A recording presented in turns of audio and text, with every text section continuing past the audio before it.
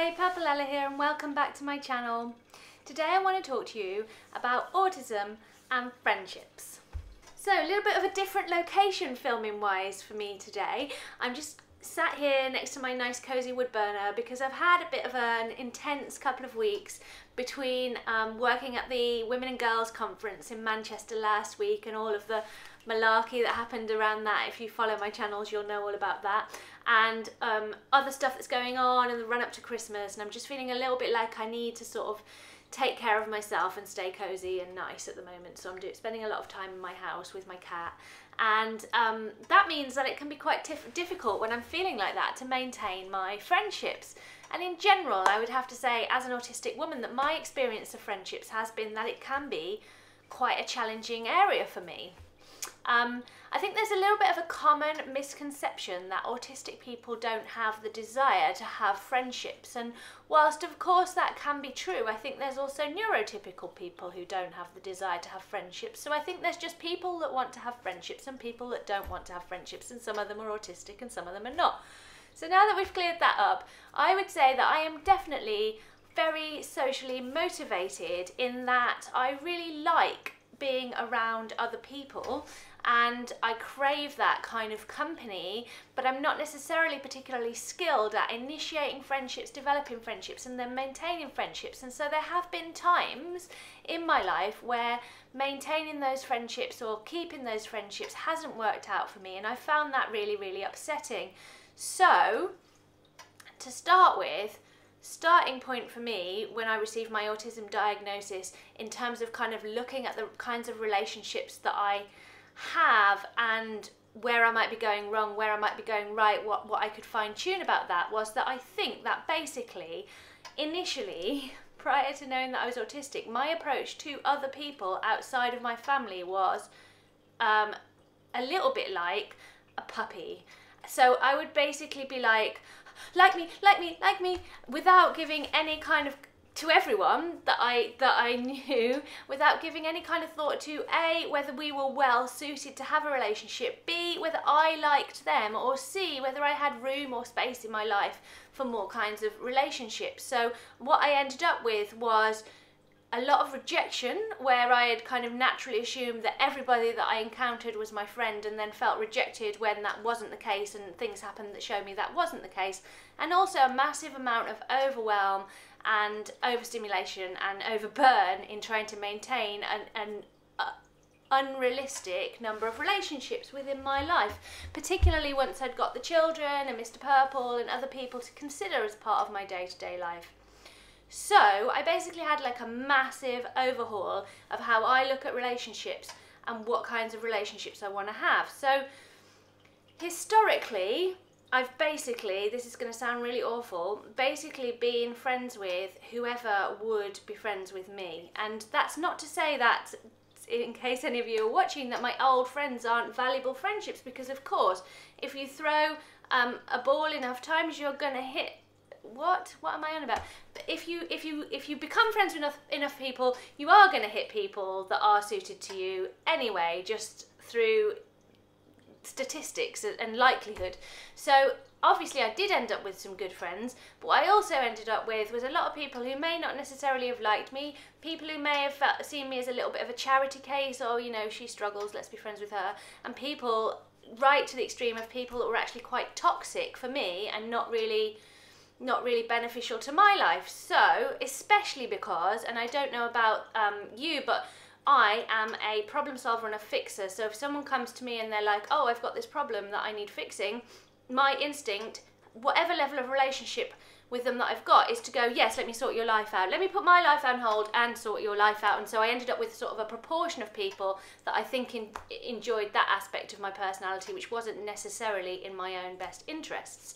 So basically what we had pre-diagnosis was me surrounded by a large number of people, which is very fortunate, but, you know, a percentage of those people not necessarily being the healthiest relationships that I could consider. So I'm not going to claim to be there yet, just as a starting point, and at the end of the video I'll talk a little bit about the difficulties I'm still having and how I need to move forward with that. But what I did after my diagnosis was I basically initially learnt the different levels of relationship. and I learnt this from the internet and from a book. So the different levels of relationship, as I understand it now, are acquaintance, good acquaintance, potential friend, emerging friendship, friend, close friend. So that's 6 different layers, and everybody that you encounter in your day-to-day life is going to fall into one of those categories. And where I was definitely going wrong was mistaking acquaintances and good acquaintances for friends. So acquaintances are the people that you're going to meet every day, the people that you're going to run into on the school run, the people that deliver your mail, the people that you maybe work in your regular corner shop that you visit every day, your children, if you've got children, their swimming teachers and their teachers, although they could potentially also fall into the professional category, but you know, if you have a relationship that's quite friendly with them, everybody that you encounter as a byproduct of your day-to-day life without any deliberation is an acquaintance. Then when it goes on to the next level, where they're part, you're seeing them just as a byproduct of your life, but you have a nice relationship with them. Maybe you sit with them at the swimming pool and you chat with them while your children do lessons, or maybe you do a hobby together, and whenever you do this hobby together as part of a group, you always get on well.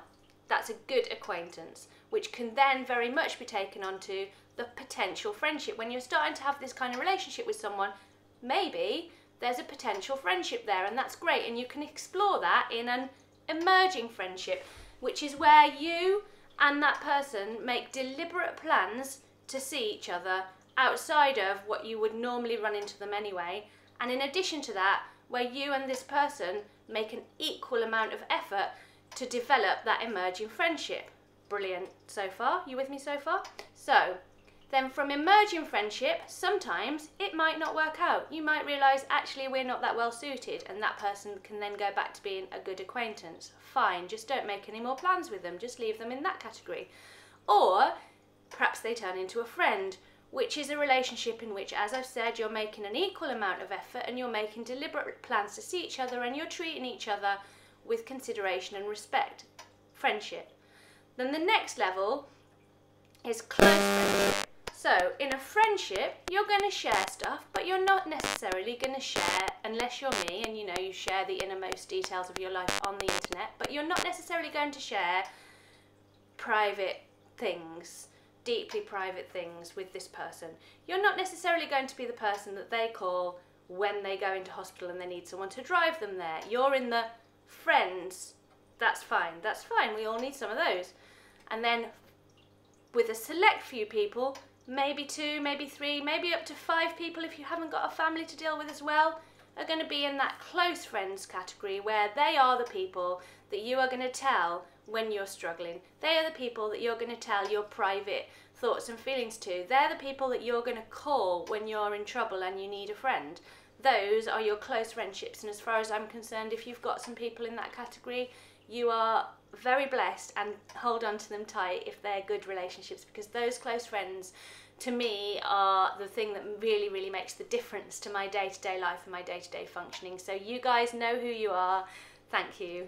Anyway, and then, you know, so those are the levels of relationships. So I figured that out, and then what I did was I made a spreadsheet. Now, I would love to show you my spreadsheet, but I've had a look for it, and I don't think I have the spreadsheet anymore. I think the spreadsheet was a starting point. So what I would suggest you do is make a spreadsheet or make a chart. I mean, you know, I'm not suggesting really, actually, because this is possibly a little bit nuts, but you could make a list of everyone in your life who you maybe consider a friend, put them in the chart, figure out which category do they actually belong to, which category would you like them to belong to. Perhaps there's someone who's actually in the good acquaintance category that you think, I'd like to have a friendship with them. Make that first move, invite them out for coffee, brilliant. So make a list of that, figure out who your friends are, make a list of your friends. Now what I have done, and I can't show you because I'm actually using my phone to film this video right now, sorry, a little bit of an interruption in that my phone which I'm filming on decided to ring. So where was I? What I have done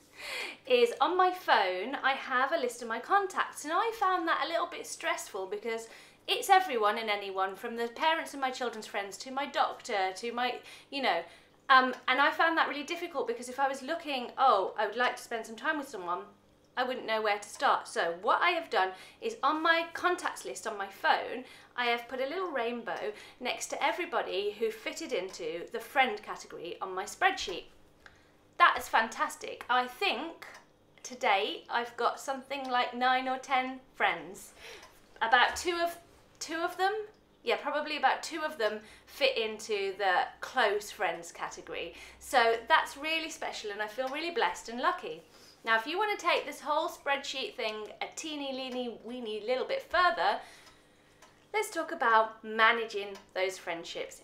So, friendship is about give and take. It is about seeing the person. It is about having a relationship, and that means putting in some effort. And I find that because I've got a family, I've got 3 children, I've got a partner, I've got a mother-in-law, I've got a mother, I've got people that are in my family that I need to keep in touch with, sometimes I can find it quite tricky to manage those friendships in terms of simple time management, and who do I need to see and how long has it been since. So if you really want to take your spreadsheet to another level, you could then make your list of friends, put at the top of that list of friends the person that you saw, at the bottom of the list of the friends, the person you saw most recently, top of the list of the friends, the person you saw longest ago. So then you know that person is the person I haven't seen for a really long time. That's the person I'm going to get in touch with when I've got a bit of free time. Once you've seen them, move them to the bottom. So you've basically got this rotating list of friends and you are seeing them kind of in order. Now, I used to do that. I don't necessarily do that now because I've got people that I see sporadically, people that are part of my day-to-day life that I see almost daily, people that I see a couple of times a week. So it just doesn't really work like that for me. But if you're not in that position and you have a list of friends and you want to make sure you're being fair and you're seeing everyone, keep that list, literally put the person at the top who you need to, is the person you need to see next, and it makes it really straightforward. So in short, spreadsheet your friends, totally normal, everybody's doing it. Anyway, so having organised who my friends are, who my acquaintances are, etc., the area that I am still struggling in is level of contact, amount of relationship basically, because I need time on my own, but I am the worst for agreeing to time on my own. When I get enough time on my own, and we're talking several hours at least a day, if not a whole day a few times a week, I function better. I'm less overwhelmed, I'm less overstimulated, I have less meltdowns, I feel happier. Definitely I need this. However, my instinct when I'm going to be alone is to go, oh, better see someone, can't be alone, that's not functioning as a functional and successful human being, must see a friend, that'll prove that I'm a successful human being, must see a friend, and I overdo it all the time. Despite knowing this, despite years of knowing this, I still don't get enough downtime. It's that simple. And in addition to that, I've got chronic fatigue syndrome, so I also need rest, but I don't give myself the time to do that because I'm so worried, and this is the crux of why I do this. I am so worried that if I don't see my friends often enough, they are not going to be friends with me anymore. That I overdo it in order to fit people in, because I look into the future and I go, if I don't fit this in today, it could be 6 months before I see this person again, and then if it goes on like that and it goes on for too long, then we won't have a friendship anymore and I'm going to lose this friend, and I really love this person and I don't want that. So even though what I need is time on my own, I'm going to squeeze them in. And yes, there are times that is the right thing to do when your friend needs you, but 90% of the time, I would imagine if I asked any one of my friends, they would say, don't be ridiculous, Ella. Well, they might be nicer about it than that, but they would say, don't be silly. We will see you when you have time to see you. We are your friends. You aren't going to lose us. But I am so worried after so many years of experience of people just ditching me because of a thoughtless thing that I said, or because I didn't remember something like their birthday, or because people ditching me because of things that are connected with my autism, because I'm an oversharer, because I'm not typical, that even though I now have a really nice, secure bunch of friends who I really logically know I can count on, I still have those feelings that basically I am just one screw up away from losing any one of my friends. So that's a real shame, and I know that that's an issue that I really need to work on and be more confident about. And the other aspect in there that I briefly mentioned was the whole maintenance of birthdays and going out on birthdays and remembering birthday presents and remembering Christmas, and I am rubbish at these things. I put my hands up. I wish that I was not, because I know it's important to make my friends to feel like I care about them, and I know that that's one of the ways I can do that. But I just forget. I have poor executive functioning. I have a huge amount of responsibility with my children in terms of what my executive functioning is capable of managing, and those things slip through the cracks. So for example, one of my definitely close friends has a birthday this weekend, and I love this person. She is an amazing friend, and she has been like 100% a good friend to me over the last couple of years, and nonetheless I had a bit of a panic this morning because I hadn't organised anything for her birthday. Now fortunately I have actually managed to organise something for her birthday through the power of having already had an idea of what I wanted to get her and Amazon Prime, so hopefully that's going to be here in time for me to give to her tomorrow or Saturday. But even so, I'm like, this is one of three, one of two even maybe, of people, of my closest friends, and I have not got it together to remember her birthday until she says to me, it's my birthday on Saturday. So that is lame, and I know that I'm bad at that, and I really struggle with that. And if anyone has any solutions for this particular problem, I would really love to hear about them. And don't tell me about birthday calendars, because I will just not look at it. So it needs to be a solution that's already part of my organisation, so maybe that's not possible. Anyway, so what do you think about friendships? Are you an autistic person that craves social company like I do, or are you someone who prefers to not be dealing with any of that stuff? Let me know in the comments box below. Also, if you found this video useful or you can relate to it at all, please like it, please share it, please subscribe to my channel and ring the notification bell so that you get notified when my video comes in every Thursday.